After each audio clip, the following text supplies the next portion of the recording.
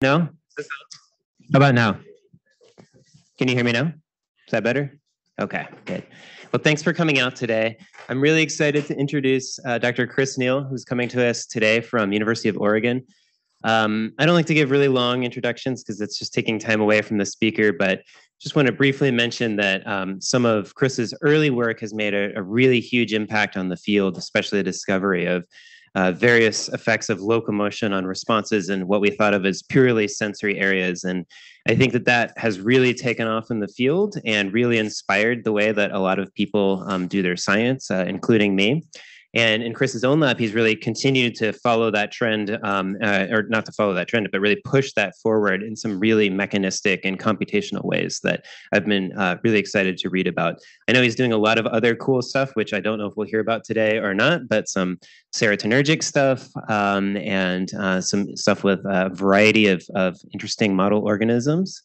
I want to mention too that Chris has been acknowledged with a Faculty Excellence Award from the University of Oregon recently, and is also, as I saw on your CV, the founding co-chair of the DEI committee at the university, or at the Institute of Neuroscience.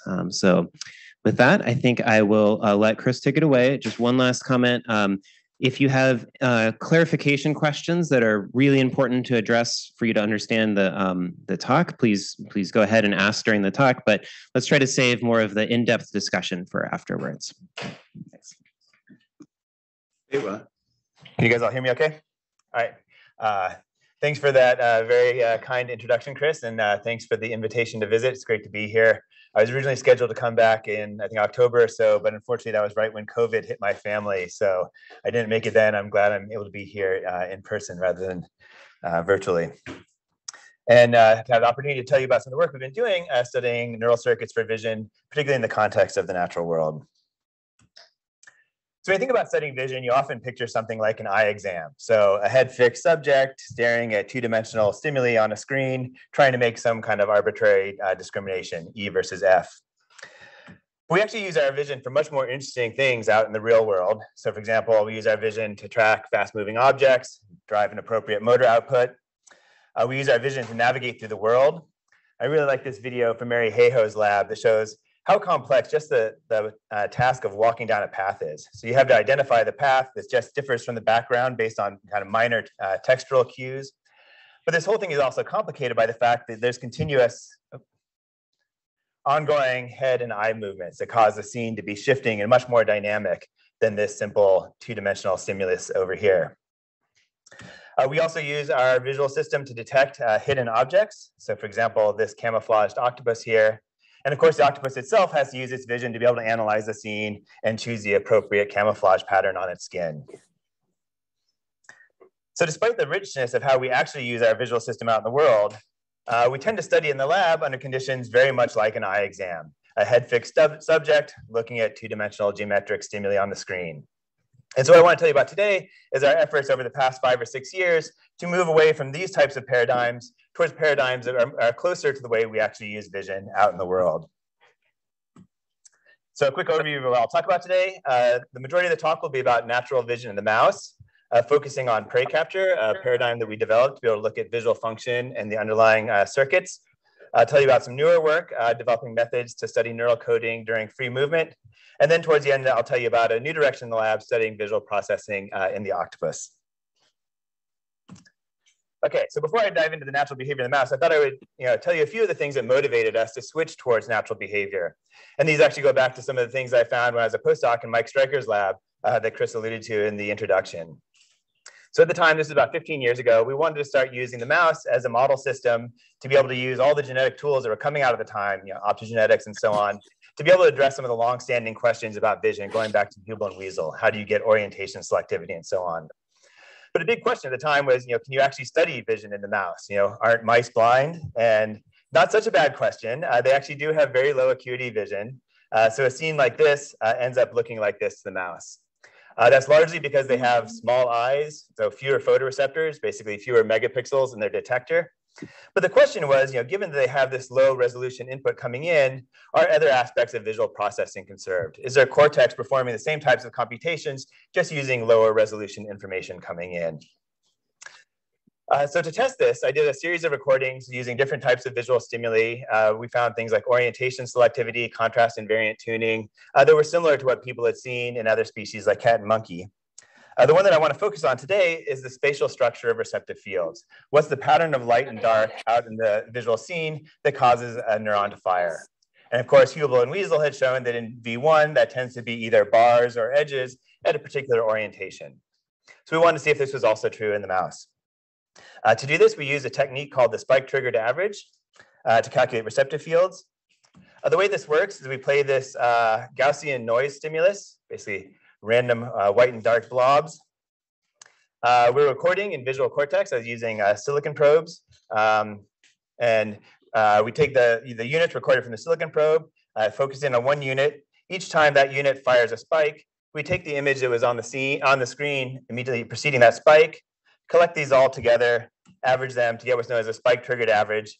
And this is what we get. So in this case here, so you can think of this as, what was the average stimulus that preceded a spike firing?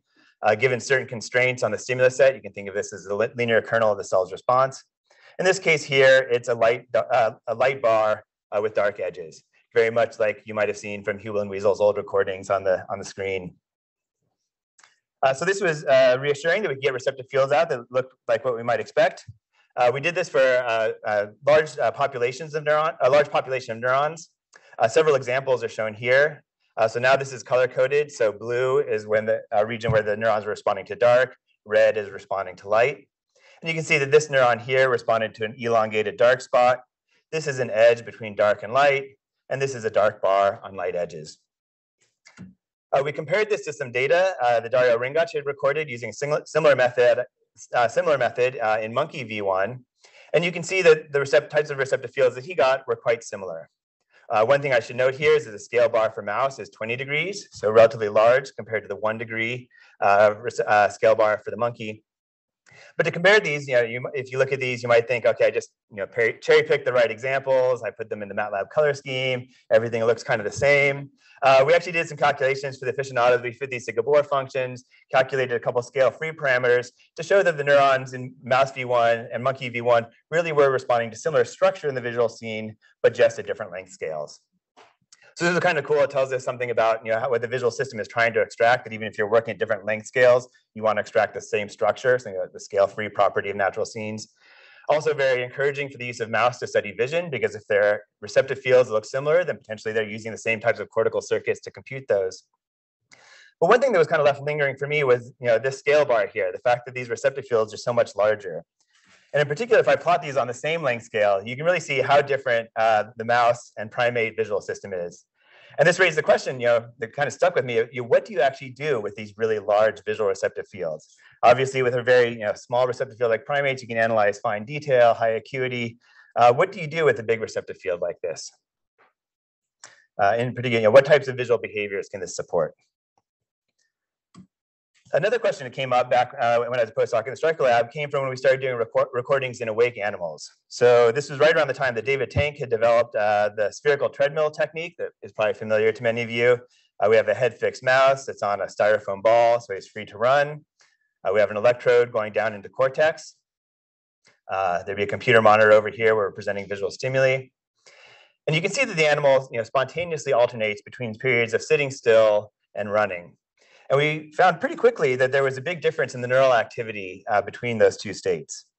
So an example is shown here. This is spikes from one individual neuron to repeated presentations of a grading stimulus. It's the exact same stimulus on every trial here.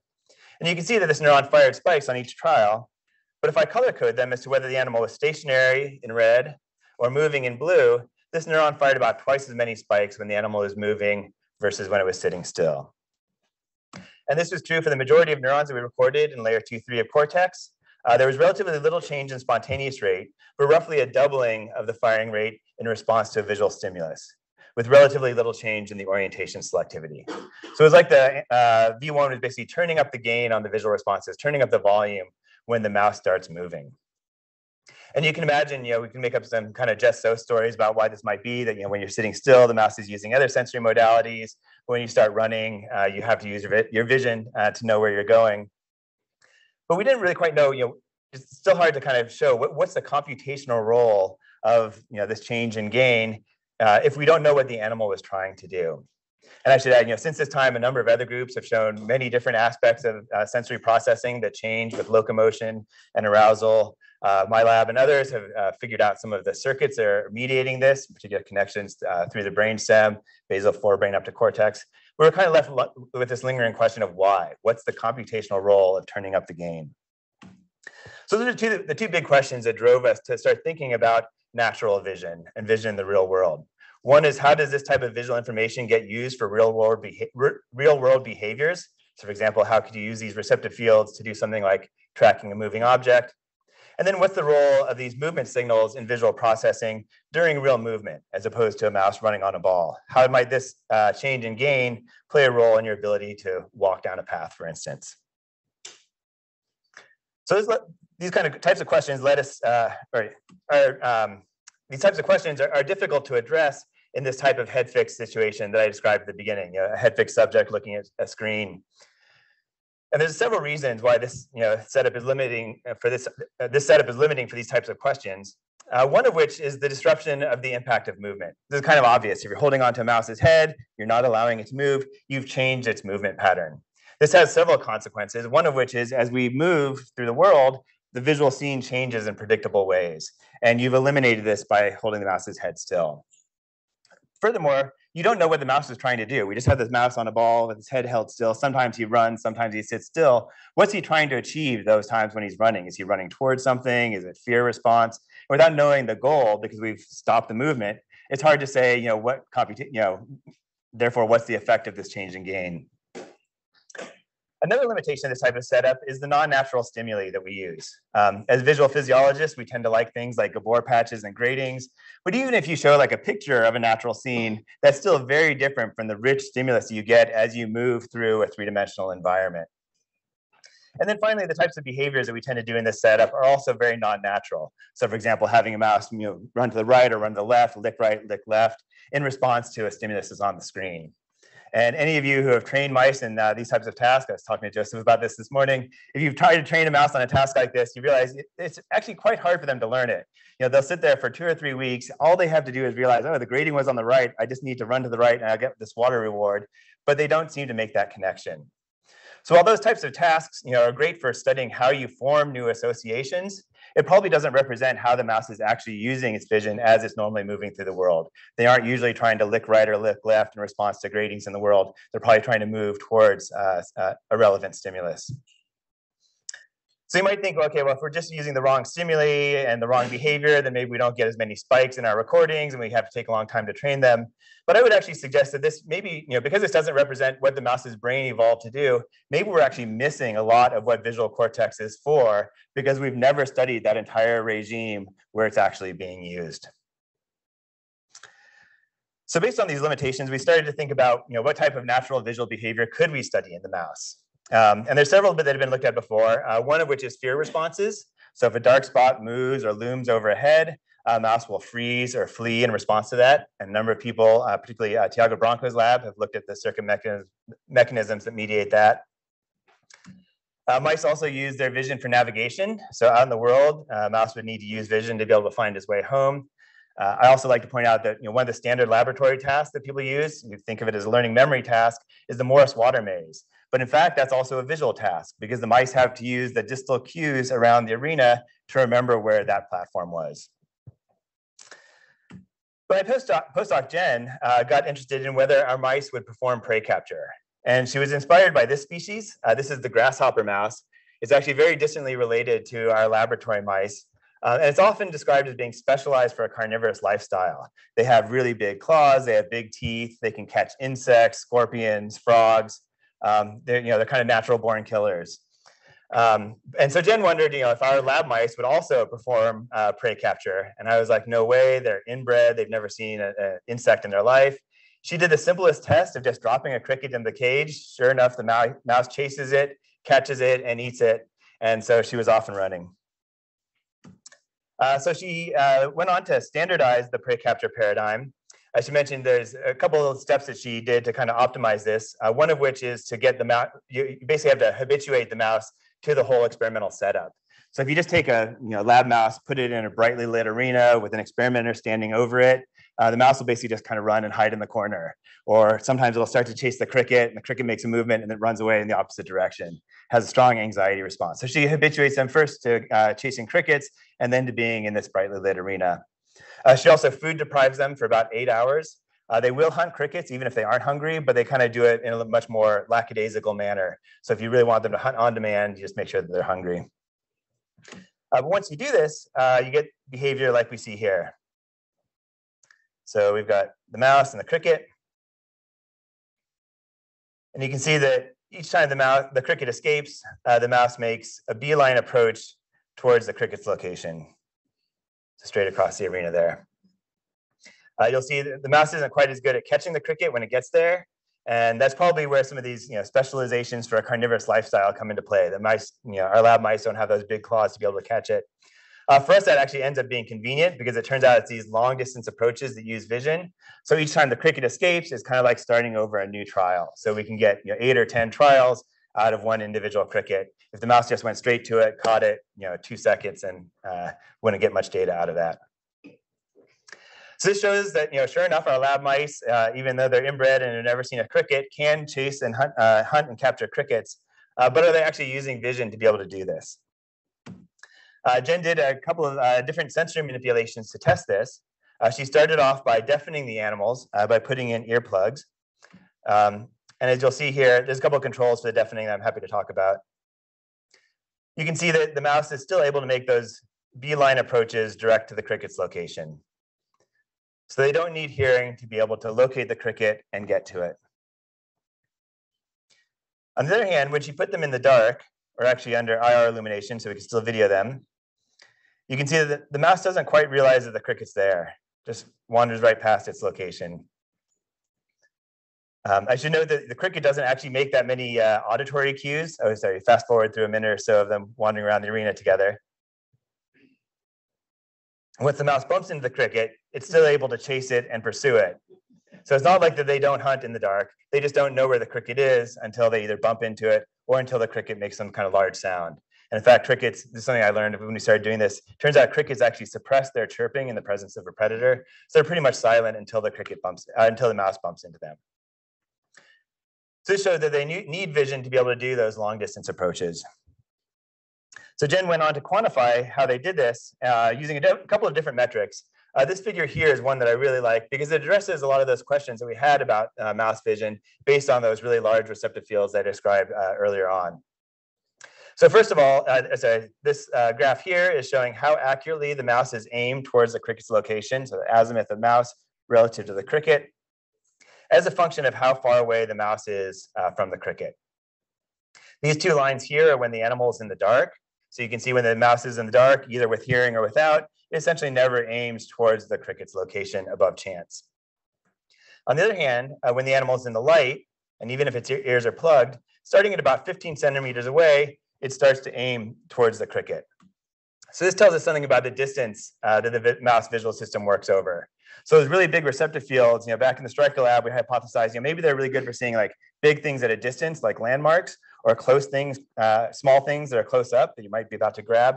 But this showed us that the mouse visual system can also operate over this intermediate range of 5 to 15 centimeters. Likewise, at 15 centimeters away, when they start to make their approaches, cricket is 1 centimeter across. So that means it spans about 5 degrees of visual angle. So about the size of your hand at arm's length. So this tells us something about the size of stimuli that the mouse visual system can detect. 5 degrees is about roughly the size of a retinal ganglion cell receptive field. So this suggests that they're able to take that information that's available at the retina and convert that into detecting and localizing the cricket. And then finally, when the animal is close up and actively pursuing, they're able to aim to within about plus or minus 10 degrees. So this tells us something about the accuracy of their visual system. They're able to take that information out in the retina of 5 degrees and convert that into accurate orienting of plus or minus 10 degrees, even as the cricket's trying to evade them. So as I mentioned, I really like this because it tells us, answers some of these questions about what mice can see, what can they do with these receptive fields. You can kind of think of it as a way to give the mouse a vision test, but now instead of by training them to do something in the context of a natural behavior. But I think even better, it doesn't just say what can they see, but it says what information are they actually using to be able to drive their behavior. So we've gone on to use prey capture in a couple of different ways since then, one of which was another project done by Jen. I should mention that Jen has now gone on to her own lab at University of Nevada, Reno. So if you're interested in these types of experiments, you should definitely get in touch with her. One of the things that she did before she left the lab was to study the role of different superior colliculus cell types in prey capture. I'll just summarize this briefly. The main thing she wanted to look at were there were two cell types, these wide field vertical neurons and narrow field vertical neurons. They've been known for about 100 years, going back to Cahal, who first described their anatomy. Lots of people had recorded from them, so we knew what their receptive fields looked like, but we didn't know when they get engaged for different types of behavior. And Jen showed that these wide field vertical neurons that have really big receptive fields were involved in detecting that the cricket was out there and initiating the pursuit. So big receptive fields are good for saying that something's there, but not necessarily where it is. And that was consistent with what we saw in the behavior. On the other hand, these narrow field vertical neurons that have very small dendritic arbors and small receptive fields ended up being involved in the orienting and approach towards the cricket's location. So again, that kind of makes sense. If you have a small receptive field, you have very good localization, and then you can use that to drive the approach.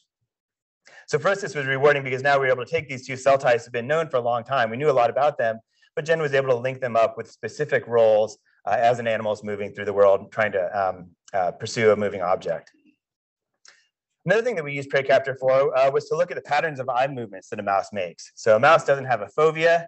Like us, we tend to saccade around scenes to get our fovea on the area of interest. Mice don't have a fovea, so there's a big question about how do they actually move their eyes. And the challenge in addressing this previously was, well, we don't necessarily know what they're trying to look at any given time. But now in prey capture, we have a target. We know what they should be interested in. We can look at how they move their eyes relative to that. So a grad student in the lab, Angie McKell, set up miniature eye tracking cameras mounted to the mouse's head. This is her wearing the human equivalent of the head-mounted cameras. And what she did is she recorded the eye position as the mouse was chasing the crickets. And she showed that what they did, that when they're sitting still, they don't actually saccade around to look for the cricket's location. They follow the cricket with their head. But as they're moving their head, their eyes move to compensate for those head movements. So if the head moves one direction, the eyes move the opposite direction, compensatory movements, probably driven by the VOR, that stabilize the image. And then once the eyes have moved far enough, they'll jump and catch up with the head. So it ends up creating what Michael Land called a saccade and fixate pattern, kind of similar to the way that we saccade around a scene. But in this case, it's driven by head movements instead of by the eye movements. You have a series of stabilizations and then a saccade to jump up with to jump and catch up with where the head is.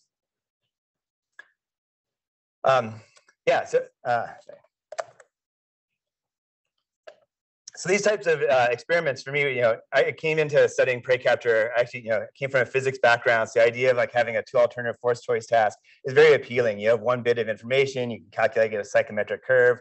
Now all of a sudden we have mice chasing crickets around an arena. How are you ever going to analyze this and get something useful out of it? To me, it was really rewarding that we could do things like we could calculate the psychometric curve that I showed you in the previous slide. We could figure out what different cell types are doing. We could start to look at active vision. And so this has led us to develop several other visual behaviors in the lab, one of which I want to describe that was developed by a postdoc, Phil Parker. Phil was interested in studying depth perception, but not depth perception the way we often think about it in terms of stereo vision, the disparity between the two eyes, but depth perception based on motion parallax. As you probably know, motion parallax is a phenomenon. If you move your head side to side, things that are far away will only move a little bit on the retina, and things that are close up will move a lot more.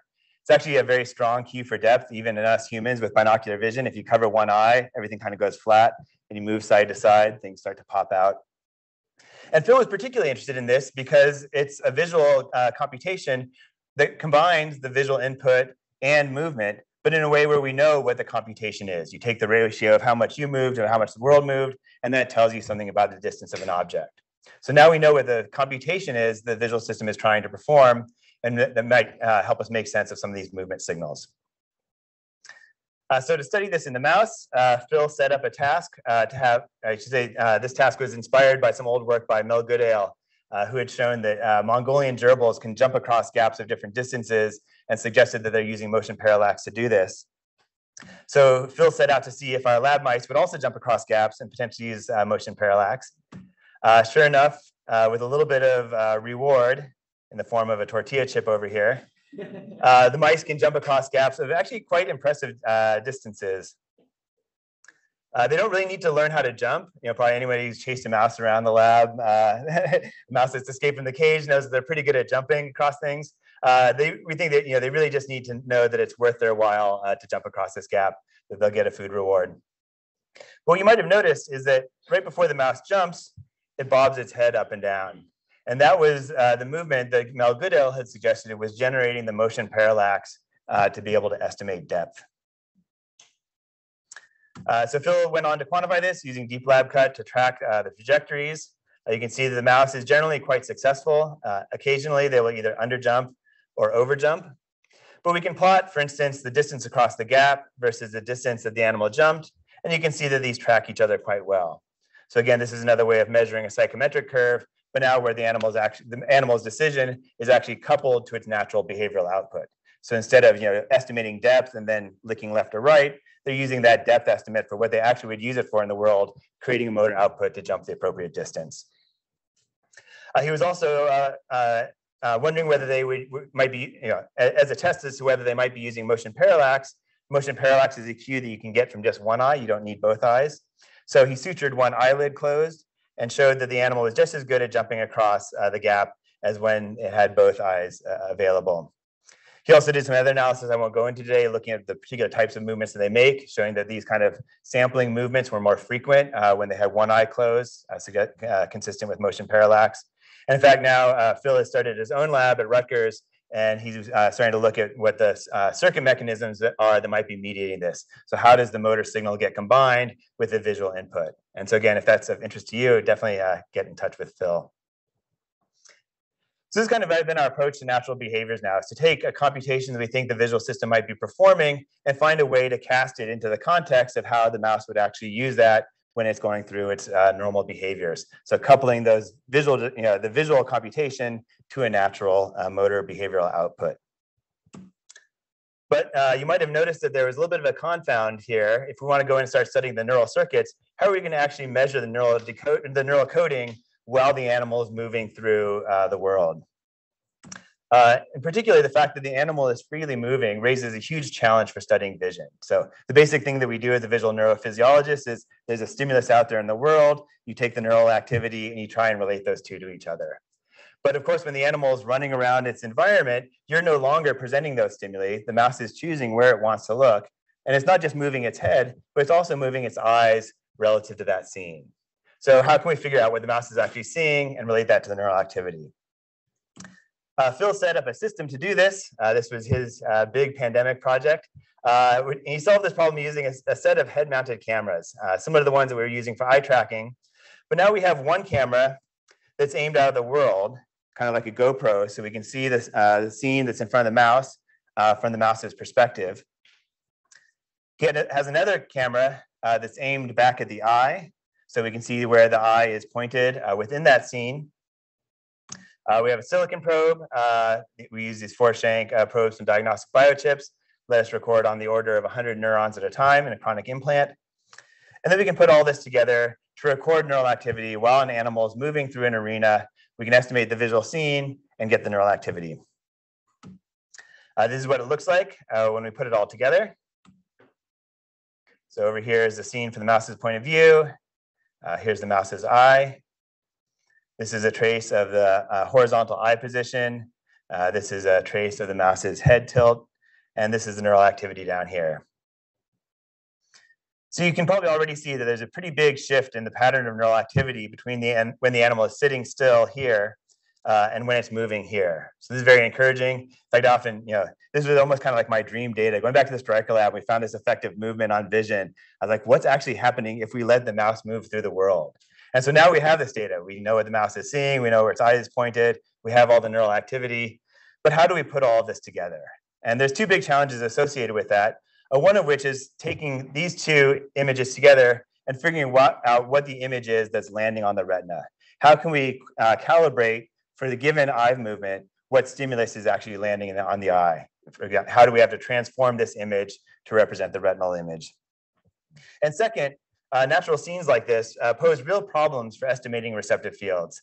They violate basically all of the assumptions that go into something like a spike-triggered average. There's very high spatial and temporal correlations. So we need another nonlinear approach to be able to, or we need an approach that takes into account those correlations in order to estimate a receptive field. So a very brave grad student in the lab, Elliot Abe, took on this data analysis challenge. And he solved these two problems kind of in one fell swoop. The problem of calibrating the eye tracking to figure out what the actual image is landing on the eye, and then estimating the receptive fields. I should mention that a lot of this approach was inspired by some work from Jake Yates and Jude Mitchell, who were doing similar things to measure foveal receptive fields in free-gazing marmosets. So we start off by first calibrating the eye tracking. And the way he does this is he has a shallow neural network that takes in the eye position. I should mention, we also measure the head tilt. And that's because the mouse's eyes can actually rotate in the sockets. This is called cyclotorsion. We have a very limited amount of cyclotortion if you tilt your head side to side. But for a mouse with its eyes on the side of its head, basically if they tilt their head down 20 degrees, their eyes rotate by 20 degrees. And so we're using the head tilt as a proxy for that cyclotortion because it's hard to measure. So we send in those eye movement parameters into a shifter network, and this network learns how to shift that world cam image going in order to be able to approximate the retinal input. This corrected image then goes into another two-layer network. This is just a simple, basically, kind of essentially a perceptron network. But Elliott's realization is that a two-layer network can instantiate a generalized linear model. And generalized linear model can account for a lot of those correlations in the visual input coming in. And by casting this into a neural network, he can now train this whole thing end to end in order to predict the neural activity. So essentially, this neural network learns how to calibrate the eye camera and what types of receptive field, and the receptive field of each neuron that enables it to predict the neural activity. And importantly, the weights of this GLM end up being, just like the spike-triggered average, they end up being a map of the receptive field. And so when we do this, sure enough, we get out receptive fields that look much like what Hubel and Wiesel described years ago, and what we found from our head fixed recordings. For example, an elongated dark spot, an edge between light and dark, Gabor-like receptive fields, and so on. So we can get receptive fields out. We can also use this network to be able to predict the pattern of neural activity. And as you can see here, it actually does a pretty good job of being able to predict the pattern of activity, even as an animal is freely moving through its environment. I should mention, we calculate these firing rates with a time bin of about half a second or a second. And that's largely just because, the visual stimulus is highly correlated over that time period anyways, due to the speed of the mouse's head movements. But you can see that for some of the best neurons, we can get up to a correlation coefficient of about 0.6 between the actual firing rate and our prediction, with a median of about 0.3 across the population.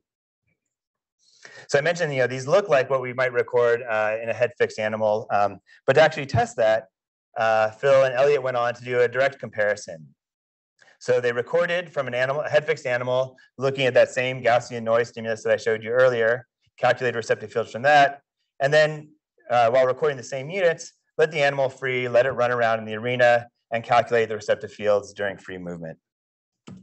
And the results line up quite well. I should mention that there's a large fraction of units that only have a receptive field in one condition or the other. About a third of the units had receptive fields in both conditions. And for those, they ended up matching up quite nicely. The receptive fields are in the same location, same orientation, polarity, and so on.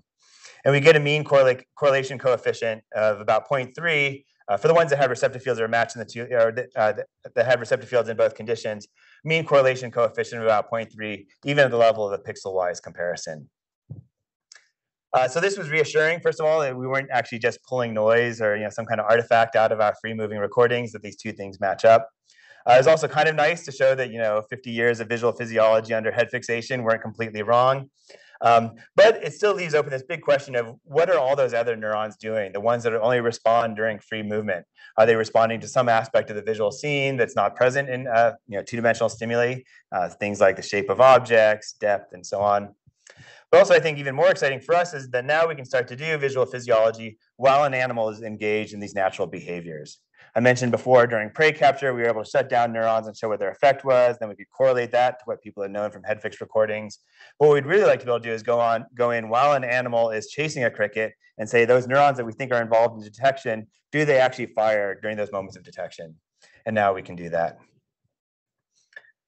Another thing that we've done with this system is to go back and look at the signals around the neural signals that occur around head movements. And in particular, this was inspired by several groups recently who had shown very strong encoding of head movements in freely moving mice. The Scanziani lab and the Cox lab both show that when an animal moves its head, you get a movement signal. But as I mentioned from the prey capture study, we know that when the mouse moves its head, there can be two different types of corresponding eye movements. There can be either a compensatory movement, in which case the visual scene is not going to change, or there can be a saccade when you jump to a new location. And so we wanted to see whether these two different types of head movements, either one that's compensated by eye movements or one that includes a saccade, might have different signals.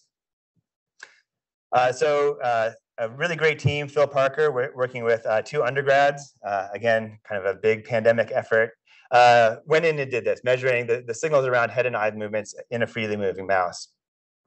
Example for one unit is shown here. So this is spike rasters for every time the head moved and there was a gaze shift. And this is every time there was a head movement and the eyes compensated for it. And you can see that there's a very strong signal when the animal shifts its gaze, but not if the eyes are compensating. This neuron had a very strong positive response to the gaze shift.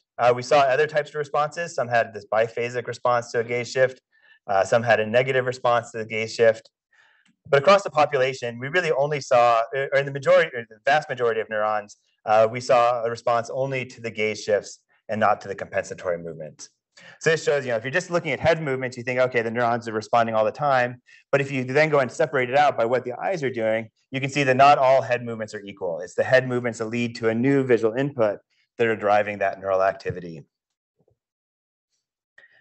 So as I mentioned, we saw in kind of a diverse set of response profiles following these gaze shifts. So we went in and started off with a clustering approach. We clustered all the neurons into the shape of their PSTH. We classified some as early responses, some as late positive responses, some as biphasic, some as negative.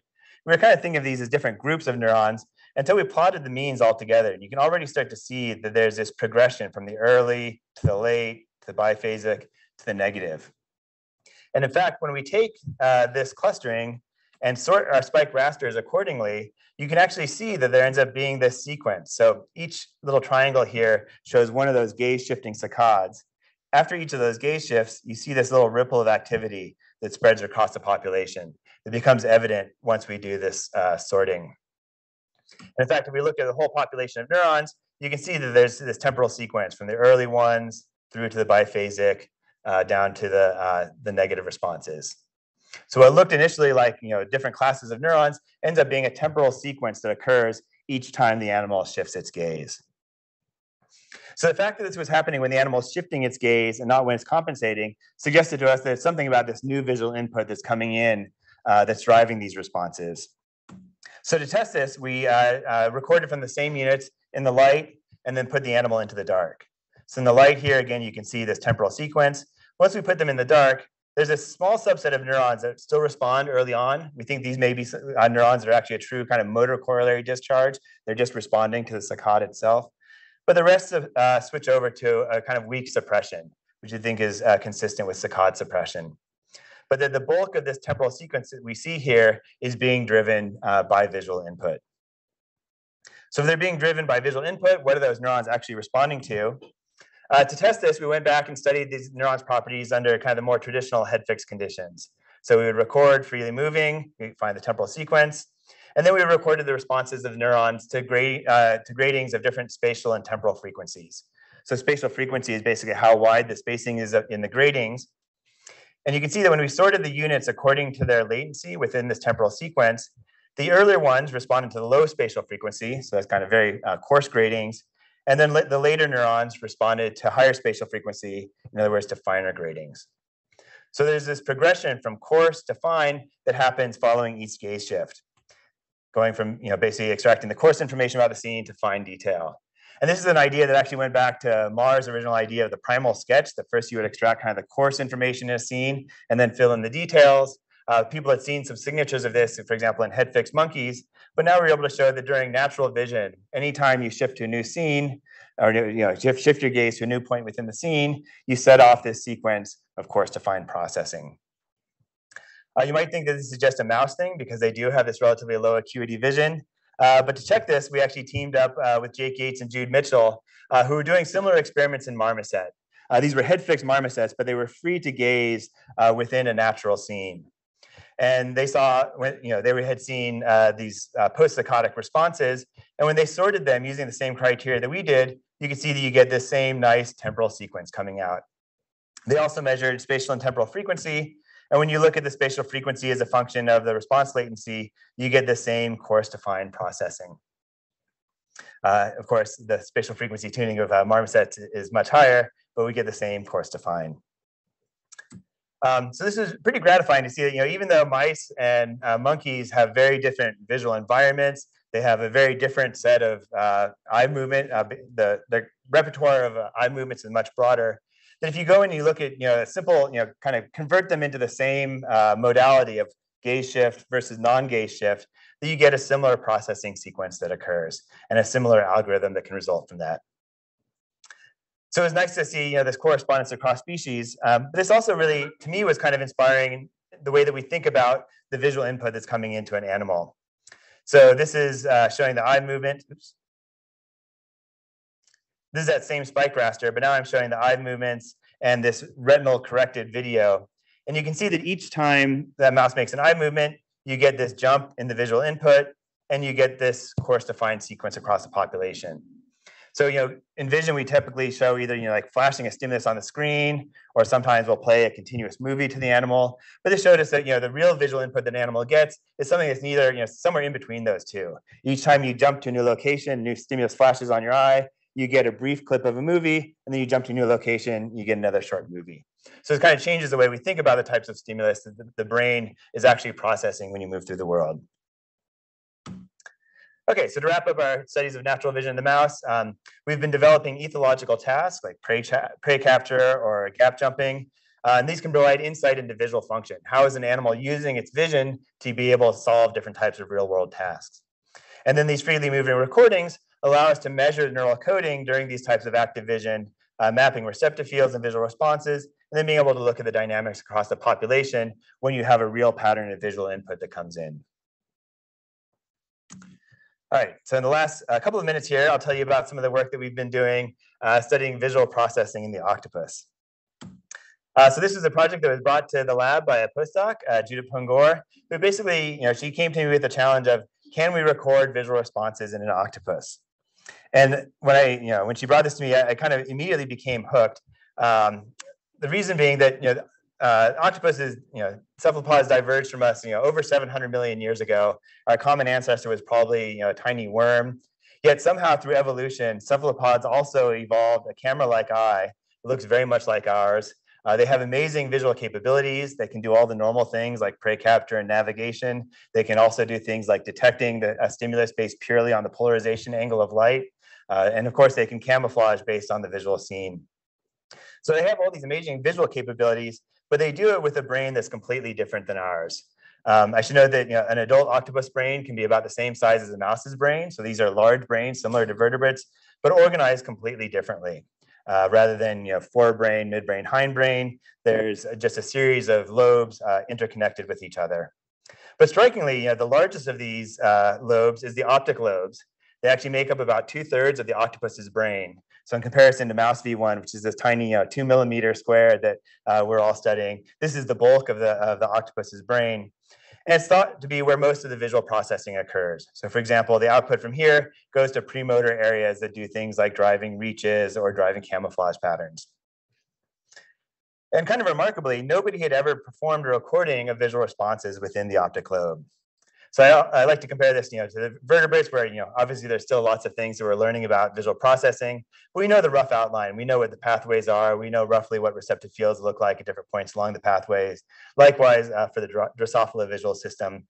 But in cephalopods, we know nothing about what goes on after the photoreceptor. We don't know what types of receptive fields there are. We don't know how these are organized within the optic lobe. And we don't know how these get sent to different brain areas that are involved in the different types of behaviors that the octopus can do. So it wasn't for lack of trying. Several people had tried doing electrophysiological recordings in cephalopods. It's really challenging for a number of reasons. They're invertebrates with tiny neurons. There's actually this connective tissue that goes through the brain and kind of like fascia that essentially insulates the neurons. And of course, they're in saline, so they're kind of in a shunted ground. So when Judith came to the lab, we decided to use a calcium imaging approach. Judith also suggested we study juvenile octopus. This is one of our subjects here. This is, I should mention, we were studying Octopus bimaculoides. They grow to be about this big as adults, about the size of a golf ball. We study them when they're about 1 to 2 months old. So their body is about the size of a pea. Their arms are on the order of 5 centimeters or so across. You can see this one engaged in prey capture behavior here.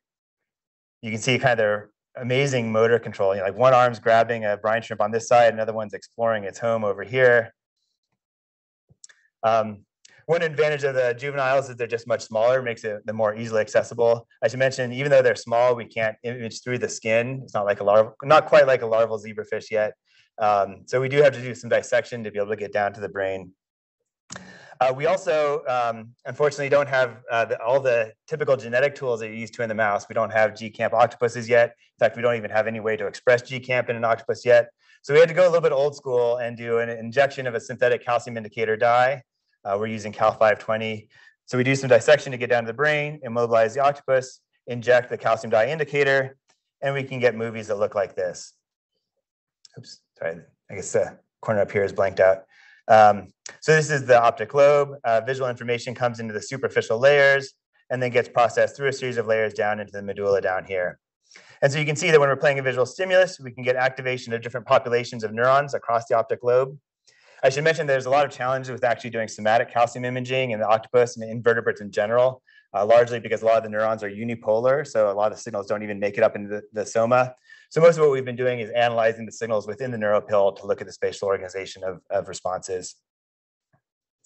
But when we do this, we can get traces of activity that look like much like what you might get out of a typical calcium imaging approach, with responses at different locations within the optic lobe, showing different temporal response profiles.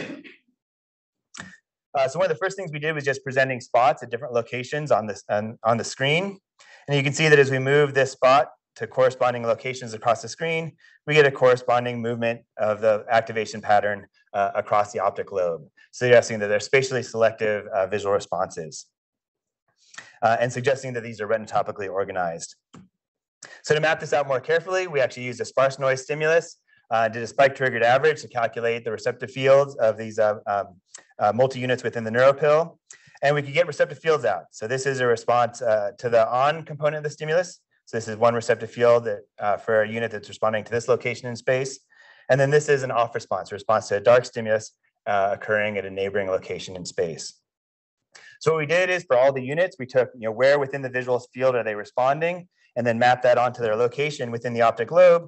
And you can see that indeed we get a beautiful retinotopic map. So this is the map for the vertical location on the screen, mapping onto the vertical location on the optic lobe, and likewise for the horizontal. We get this for both light and dark stimuli. The maps are overlapping with each other. One notable difference is that we don't get off responses, responses to the dark, in the superficial layers of the optic lobe. And that's because the photoreceptors in invertebrates respond to light onset. So we think the input layers aren't responding to the off component, and that happens in subsequent layers of the processing. So for us, this was pretty exciting to see these retinotopic maps. Many visual species have retinotopic maps. There's some exceptions. Things like reptiles actually don't have retinotopic maps in cortex. And in fact, there have been some questions in cephalopods. It turns out people would look for somatotopy, didn't find somatotopic maps. So there was this idea that maybe cephalopods don't use topographic organization at all. But sure enough, they do have beautiful retinotopic maps. So that's one thing that's shared with our visual system. We found some differences when we started to look at the responses to light versus dark stimuli, and particularly to light and dark stimuli of different sizes. So when we looked at light spots of different sizes, as we made the spots larger and larger, we saw a decreased response. This is consistent with lateral inhibition or surround suppression, typical phenomenon in the visual system. On the other hand, when we looked at dark spots, you can see that if anything, there was a slightly increasing response as we made the spots larger and larger. So this means on the whole, the octopus visual system, at least at these early layers, is going to be biased towards processing small light spots or large dark spots. This is actually, in the vertebrate visual system, there's a slight bias, but it's actually in the opposite direction. We were kind of curious why this might be, and it was actually Jose Manuel Alonso, who studies on and off processing in mammals, in cats and primates, who suggested that maybe this has something to do with the underwater scene. So water filters light, because that means things that are far away, like landmarks, might appear dark, and the small things that are close up that you might be grabbing as food are going to appear light on that dark background. So here we've now found a difference with the vertebrate visual system that might potentially be matched to the different visual environment that octopuses live in. So that's some of our work looking at the functional properties of the octopus visual system. But as we were doing this, we realized, if we really want to start figuring out how the octopus visual system works in the same way that we do in mouse and Drosophila, we're going to need to know something about the cell types. And we did have some idea about cell types going back to J.Z. Young, who did kind of the equivalent of Cajal for the octopus optic lobe. He did Golgi stains, drew the anatomy of a whole range of different cell types that kind of gave us a guess at to what the circuit might be. But we had no information about, functionally, what are these different cell types. We didn't even know what neurotransmitters they're using, let alone things like transcription factors that might allow us to access them genetically. So to address this, I teamed up with two colleagues at UO, Adam Miller and Andy Kern, as well as an awesome team of grad student, staff scientists, grad student, and postdoc, who implemented a single cell sequencing approach and created an atlas of the octopus visual system based on that. So we used started off with single cell sequencing that allowed us to define the different cell types based on the transcriptional profile. And then we could take each of these individual cell types, find a candidate marker, and then go into the octopus brain to see where it's localized. So this is a little bit about the cell types that we found. Overall, we could divide them up into 6 main classes based on their neurotransmitter expression. So for example, this is a group up here that uses both dopamine and glutamate based on the transporters and synthetic pathways. This is a purely dopaminergic group. This is a group that expresses a neuropeptide orchokinin, glutamate, acetylcholine, and so on. And you can see that these largely make up disjoint populations within the population of neurons. So we're able to define these broad classes based on the neurotransmitters. If we then go in and look at where these are within the optic lobe, we can see that they correspondingly occupy different locations within that circuitry, with the dopaminergic neurons being primarily this input layer of amacrine cells, progressing to the cholinergic and the dopaminergic and cholinergic cells as we go deeper into the optic lobe. These are just kind of the broad organization. If we actually then zoom in, you're taking within each of those large classes, finding individual clusters marked by specific genes, we actually found a pretty amazing degree of organization within this large scale structure. So for example, this is the dopaminergic population that's in that input layer. And we were able to see this really nice sublamination once we looked at individual markers. Some of these markers were actually kind of interesting. One of these is 6345, which is a transcription factor. It's known to be involved in sulfate specification. These are neuropeptides. This is DS-CAM, an adhesion molecule that's been shown to be involved in laminar formation in Drosophila and chick. So we're able to not only find some nice sublayer organization, but also molecules that might be involved in setting up this type of organization.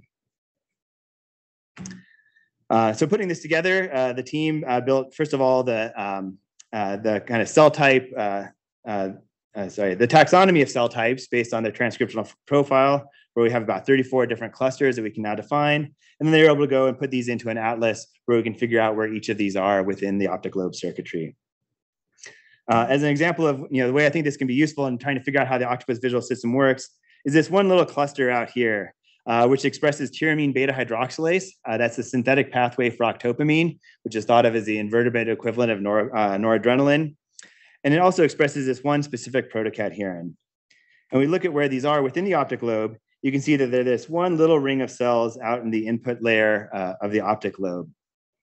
And so this is cool. We found this very specific cell type. It's marked by one specific protocadherin that might be involved in setting up its connectivity. But for me personally, what was exciting is that in Drosophila, people had shown similar effects of locomotion, the Dickinson lab and others, and it's shown that this was mediated by octopamine. And so now we're seeing this little population of neurons expressing octopamine out in the input layer of the octopus visual system, suggesting that this might be a locus that could be mediating behavioral state effects in the octopus visual system as well. So it's kind of our approach to studying the octopus visual system. On the one hand, trying to recapitulate all of visual physiology in the octopus, studying different visual stimuli, what drives neurons, moving on to natural scenes, as well as things like polarization, and then being able to figure out the circuitry and how all of this links up to be able to drive the different types of behavior that the octopus uses its vision for. So with that, I want to thank everybody who contributed to this work. I tried to acknowledge everybody along the way, but they're also highlighted here. The whole lab, our funding sources, and happy to take any questions.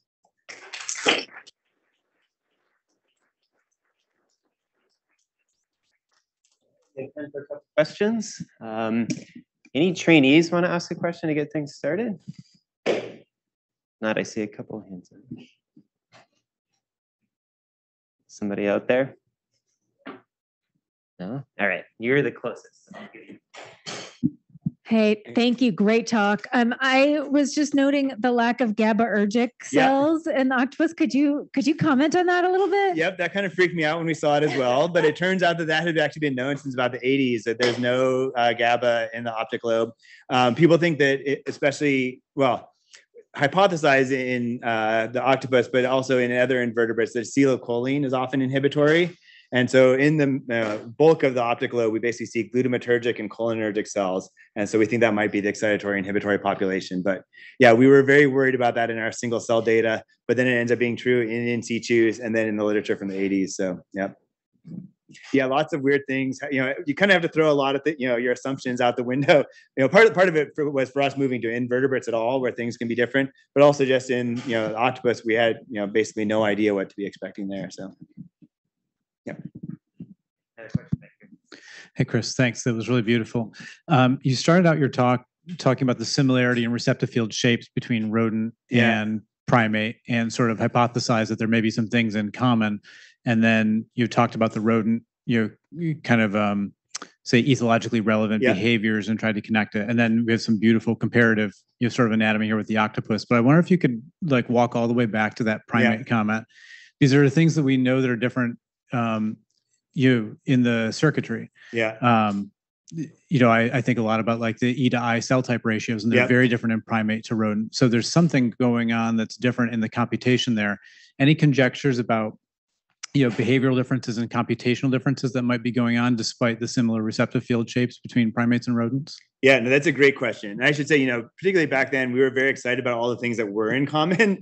And now, of course, people learn lots of things that are different. One actually striking thing, Alex Huck, for years, people have said, is that running effect there in primates as well? And we kept waiting for somebody to do the experiment. And Alex Huck has done it now. So he has marmosets on a running wheel, kind of similar to our ball, but he has a bicycle wheel they run on. And the effect of locomotion is much smaller. And it's actually in the opposite direction. At least, so in the fovea, it seems to be in the opposite direction. They had 1 or 2 experiments where they recorded in the periphery, and it seemed to be in the same direction, a positive gain. And so that does suggest that there's going to be differences in your ecological niche. So, we spend a lot of our time, doing visual behaviors when we're head fixed, sitting still, staring at a computer monitor. We do all of that. And so primates may not have as strong a locomotion effect because, they spend a lot of their time doing stationary vision. And in fact, there's a lot of there's anatomical evidence suggesting that, the acetylcholine pathway that we had shown, or us together with the Stryker lab had shown mediates effect in V1. Basically in primates skips over V1 and really only becomes prominent when you get up to V4. So there's almost certainly differences based on your ecological niche, what the visual scene is, where you're using the vision for, where you're using vision for, and especially a lot of these behavioral state things, the types of states that we go through versus the states that a mouse goes through, they're basically, sitting still or moving. They don't kind of have that in-between state, are almost certainly going to be different. So that was one example of how there definitely are differences, but I think and that was part of the reason why we were kind of surprised, with the gaze shift response was so similar between mouse and primate, because I thought, if there's anything that's different between us and primates, it's how we move our eyes. But it turns out, once you think about a gaze shift, no matter how that gaze shift occurred, you get similar processing that comes out of it. Yeah. Really fun talk. I noticed in the example that you were just talking about with the marmoset and the mouse stuff, there was a really nice example of sort of temporal or at least latency coding across the population. But the absolute spike rate changes were like on the order of 1 to 5 spikes per second, at least in the data that I saw. So I'm curious if there might be a role for precise spike timing coding or phase coding or something that's a little bit more subtle than this sort of spike rate population coding. I know that's the where we would all start. But have you guys explored that at all in that population recording? That's really nice. We haven't per se. One of the things actually that Elliot's been working on is trying to decode the stimulus at different times following a saccade. So our idea is that it's the visual input coming in, and then different neurons responding to that at different time points.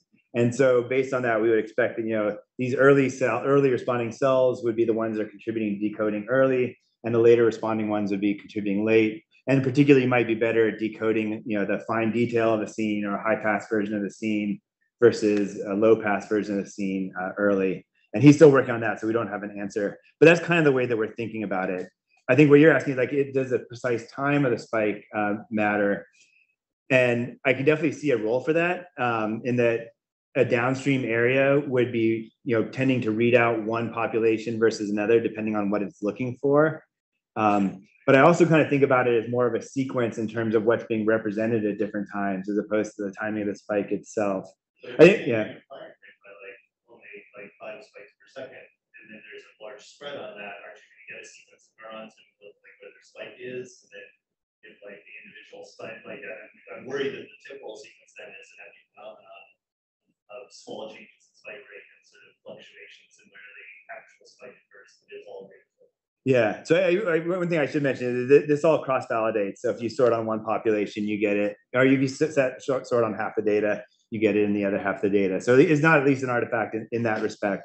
But I think the question, maybe this doesn't quite answer, but one could also say this is, just representing latent, different neurons have different latencies. And if you have a set of different latencies, then they're going to form a sequence. And that's almost obviously true. And it does actually, in fact, match with the visual system. We know that magno cells tend to respond quickly to changes. And I didn't show this data, but it turns out the early ones have high temporal frequency tuning. So they're going to respond to the transient, and the other ones are going to respond later.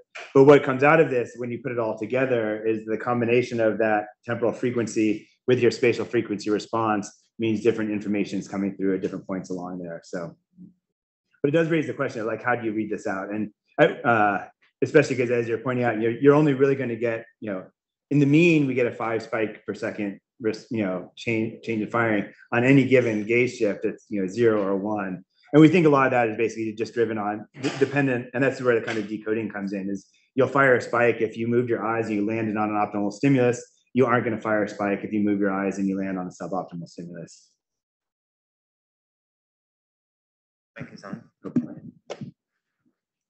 Hi, thank you. I was really interested in how in the freely moving mice, there's a gain in the response when the mice starts its movement. So I was wondering, I might have missed the detail, but are the mice involved in some sort of searching task, or if there would be a change if in the gain if it was looking for something? Yeah, that's a great question. No, they're freely moving.